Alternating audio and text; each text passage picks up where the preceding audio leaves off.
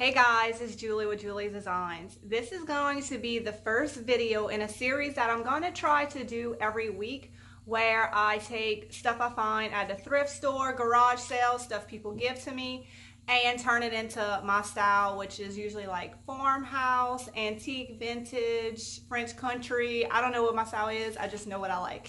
And this is what I spend pretty much all day, every day doing. I just don't film it all. So I'm going to pick 4 items and actually film what I do to them, just to give y'all some inspiration and ideas in case y'all come across this stuff, and then you'll know how to flip it and turn it into your style as well.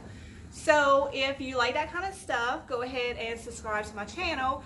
And if you've already subscribed to my channel and you've been wondering where I've been for the past 5 or 6 months, well, probably the same thing as you. Everything shut down around here around the middle of March, and all of a sudden my husband was home, 4 kids were home, and all my free time was spent cooking and cleaning. Something has to give. So I continued to work a little bit, but I just stopped filming. I just didn't have the time, and it was always like loud and chaotic at my house. But things are slowly going back to normal. I hope they are for y'all too. So I'm gonna get back to doing this. So today I picked out these 4 projects to film this week. These are, I believe they're some old like frying pans where like when you fry some, you put it in the grease and it has a little handle that's missing. But I'm gonna paint these white and put some little feet on them, and they're gonna be the cutest little plant holders. They're gonna be very like vintage farmhouse. Very cute. I always pick up these glass cloches when I find them, and what I'm going to do is I'm going to make a base for them out of cypress. Cypress is a very popular wood around here, and that's going to be a super cute, easy project. I paid, I think, $1 or $2 for these, and I'll sell them for $14. I don't know what I'm going to sell this one for. I'll figure it out as I, it probably like, let's say around $14 for that. Y'all, these are going to be a great money maker. I paid $15 for the set of these huge candle holders. This one's so big you can't even see the whole thing in the camera. So the plan is to paint these white, distress them slightly, and then I'm going to cut out a cypress wooden top to put on them, and that way it could be a riser or a candle holder. But I am just loving the two-tone look of white with natural wood. So that's the plan. Oh, I'm so excited about these. They're going to be so, so cute. And like I said, I paid $15 for those, and I'll probably sell the set for at least around $40, if not more. We'll see. I should think about pricing before I start this video, but sometimes I wait until the project's finished and see how long it takes me to actually create it, and that kind of helps me price it out as well.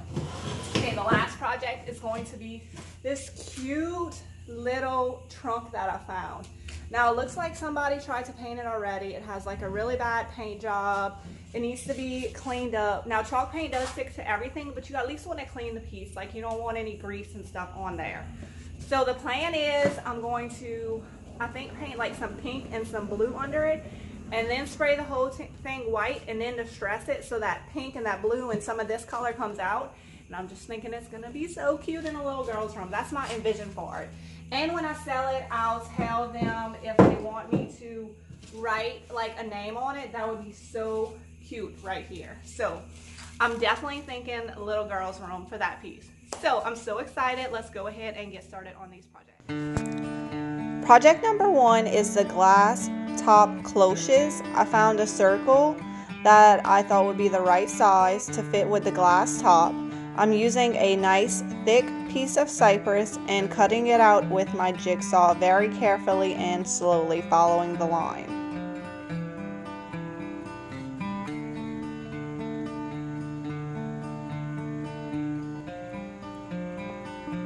To even out the edges and get it as round as possible, I'm going to sand it down. This is a sander my husband bought for me, and it works really well. Next, I'm going to make sure that the bases are even so it fits flat. I'm using a tool called a planer, It also sands it down and really makes the grain show.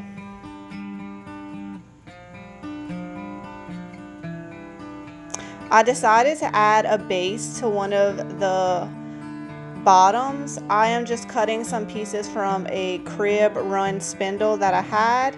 I'm going to glue the little feet down in a triangle pattern. I'm going to let the glue dry for a few minutes so it doesn't move, and then I'm going to go ahead and nail it in to make sure it's secure. And then I'm going to seal the wood with butcher block oil, cutting oil. This will make it food safe, and it really makes the grain pop and makes the piece look absolutely beautiful.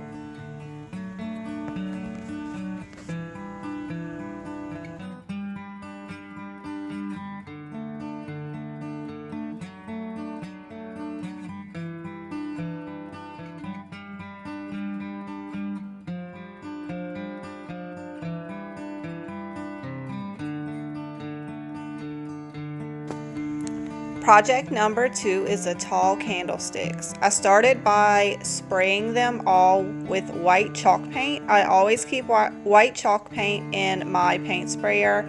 This just makes everything go so much quicker and easier. I love my paint sprayer. Then I lightly distressed them. I did not use my orbital sander because I didn't want to over distress them, so I am hand distressing them. I just want to bring out all the details but not overly distress it.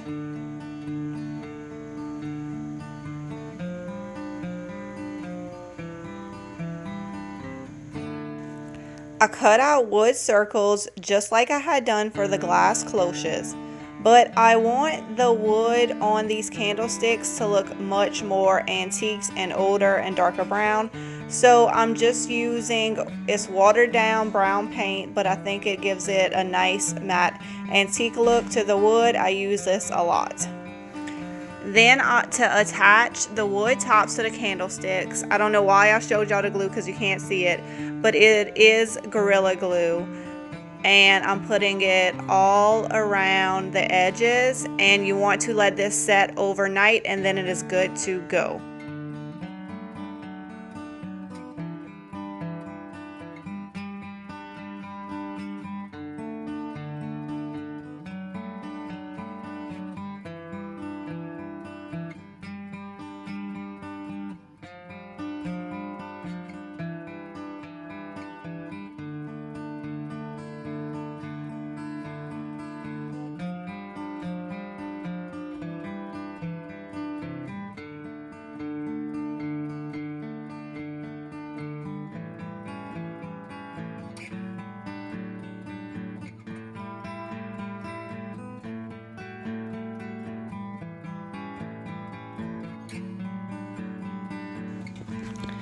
Project number 3 is going to be this cute little scallop edge chest.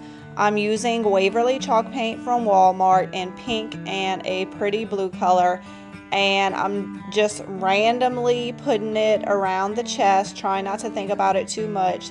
The plan is to paint it white with the sprayer and then distress it, and hopefully this blue and pink color will come through. I've actually never done this before, but I've seen it done and I have confidence that I can make it happen.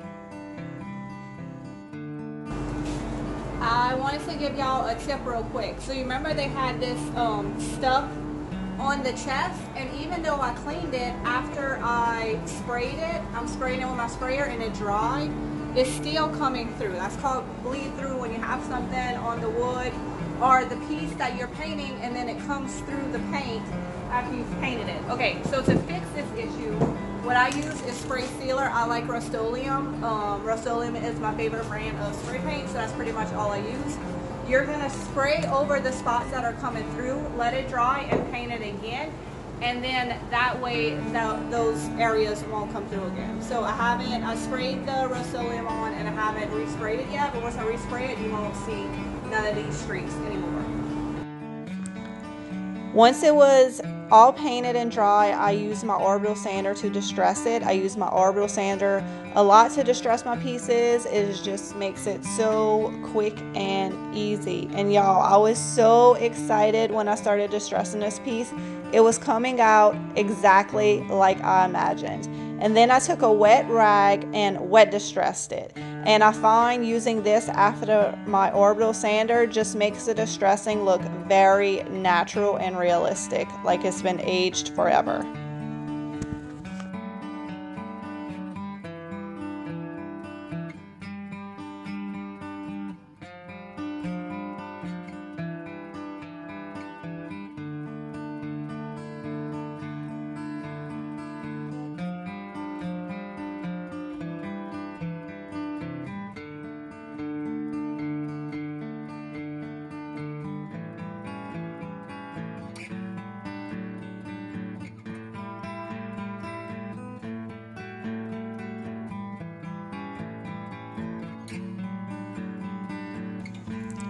Project number 4 is the little round fryer baskets. I use some little spindles I had laying around and I pre-drilled a hole in them. This keeps the wood from splitting.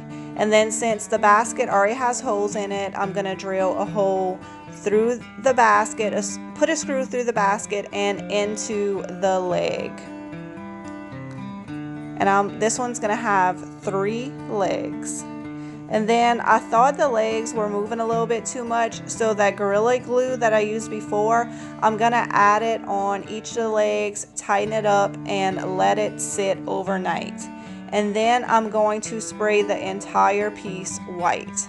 Once everything has dried, I'm going to distress it. The same technique I used before, a little bit of sandpaper, a little bit of wet distressing to get the perfect look. So one basket I put taller legs and the other basket I put a little bit shorter legs, and they came out so cute. I love, love, love how these came out.